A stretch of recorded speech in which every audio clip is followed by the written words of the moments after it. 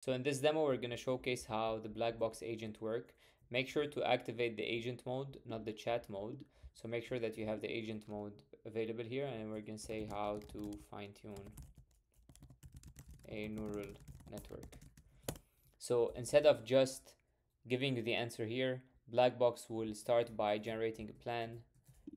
First, it will see if there are some relevant documents. If there is no relevant documents, then basically start creating an example as a demonstration.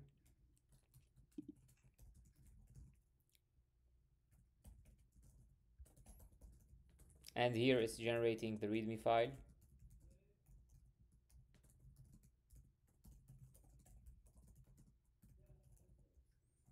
And as you can see, you can accept or reject.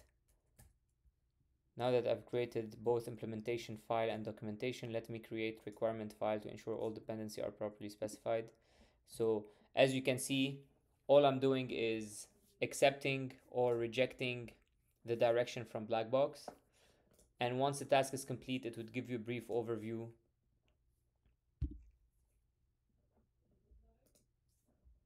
And you can continue building on it.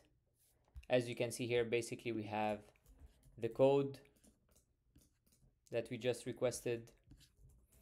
We have the README file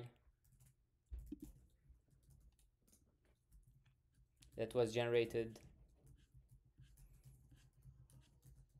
All this within a few seconds. So try it out. It's available on the VS Code directly.